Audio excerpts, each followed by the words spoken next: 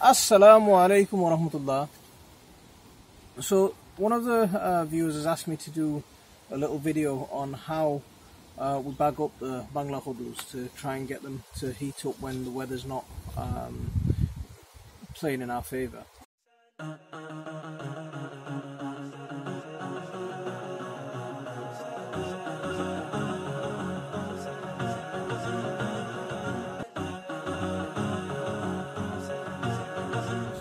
Basically what we do is we just I like using these bags, and these have been used quite a few times, and with these you just rip off the corners so the water drips out. And here's a little one here's a little baby Kodu that I'm going to bag up. Just take it, and with these, because of the press lock, the zip lock type thing, you can just fasten it around there. Now it can be this, it can be any sort of plastic bag that'll help it, that keeps that heat inside, that'll make it mature. I'll show you the Bangla Khodu that I featured in a video when I picked the last Khodus, and this is one.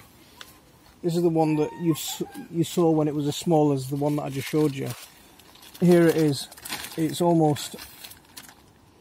Give it a couple more weeks, and that'll be ready to come off. Now this is just a recycled plastic bag. That would have, I don't know what arrived in that, but that would have just ended up in the bin. So we can just use those bags again.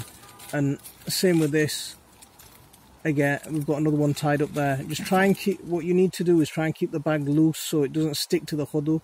Because if it sticks to the Khodu, the gourd, it'll make it rot. The moisture will get to it and it'll rot. So I'll show you some more. Especially if you've got long gourds, bread bags are brilliant for it. I'll show you how we do it. One that's completely dead, we'll take that off. We're looking for, like, we might have a warmish September, and if we get a warmish September, then hopefully get a few more of these right before it's time.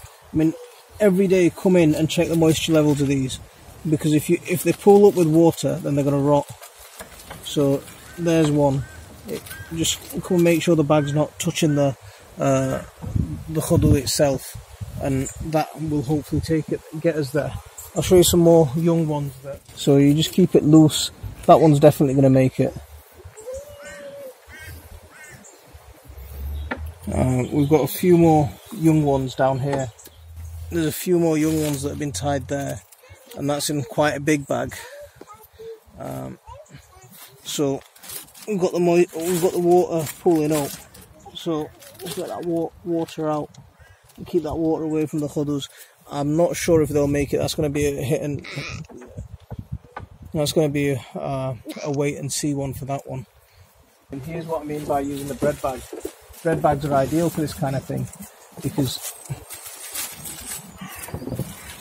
they're nice and long. The Khodu just goes inside. Any of these plastic, they don't have to be see-through. You don't need a see-through bag. So one's just in there, it's tied up. But it's going to definitely make it. Take these off.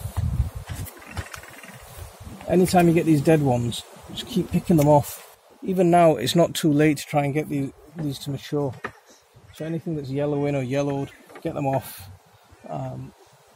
Just leave them on the ground, they'll rot. If you've got chickens, feed them to the chickens. But here's one that's we've tied up, and that's just a bag that groceries come in. So there's two tied in there. That one's definitely making it. That's looking quite healthy, that. That'll be quite nice because that's the only dinosaur gourd that I've got. And again, another one with a bread bag up here. So let's see. I'll put that down there so the bread bag's hanging down. It gives it its space. What I'm going to do now as well is I'll pick my one Bangla Khodu that's ready to pick right now. So if you come with me, I'll pick that.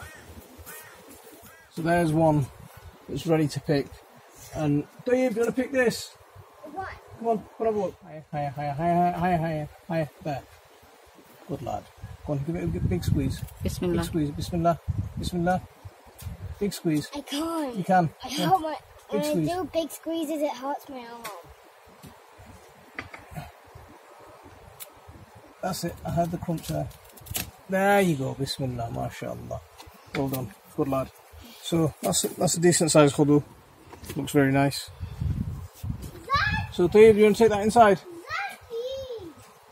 Oh, he's in the pond. Get him out, Tayyib, get him out of the pond. We've got a couple more tied up there, but I don't think they're going to make it. Yeah, they're starting to yellow, so I don't think they'll make it. I think off this plant, that's the last that we've had.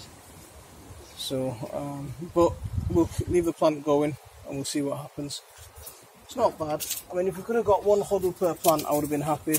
And there's another one being saved for seed. And if we can save the other two, then that's 4 or 5. It's okay. So yeah, that's a quick one on how we bag the Khodus and how we try and preserve the heat inside them to get them to mature. We'll leave it there for this one. Assalamu alaikum wa rahmatullah.